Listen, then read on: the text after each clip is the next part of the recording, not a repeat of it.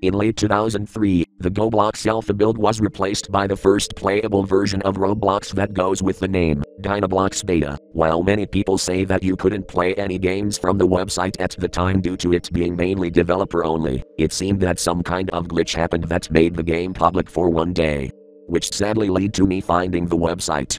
The year is 2004, many good games were released. I also loved playing on my Nintendo DS.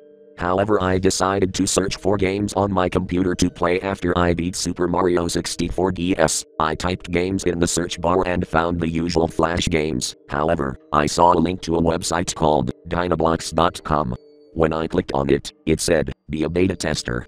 I thought that the game was in beta, but I wanted to play it as I wanted to see what this game was. I clicked on the download button. The file was named Dynablox.bat. I never saw a batch file as I usually see games downloaded as an executable file. I clicked on it. When the file opened, there was a black and then white screen, soon switching to its main page.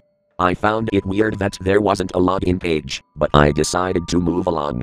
During this time, I clicked on a game. It was a puzzle game called John's Puzzle Game. I played it but I got very bored. I wanted to leave the game. However, when I clicked on the close tab button, it didn't close the tab. The screen of the tab soon became a dark screen, eventually sending a new tab with a new game. This game, however, was called Run.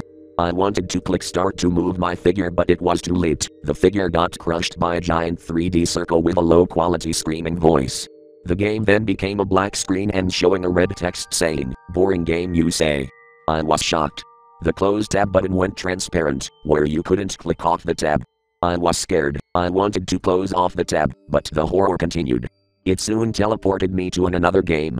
This time called You Can't, where I'm in a point of view of another Dynablox figure. The music soon became static, and soon got louder.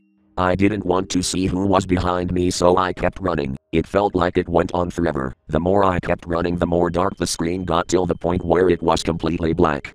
When it turned completely black, I would hear a scream. The game then shut itself. When I clicked on the batch again, it froze my PC and showed very disturbing images. I shut off my PC as I couldn't take this anymore. It turns out my computer was getting really loud and hot inside. I didn't play a PC game for weeks.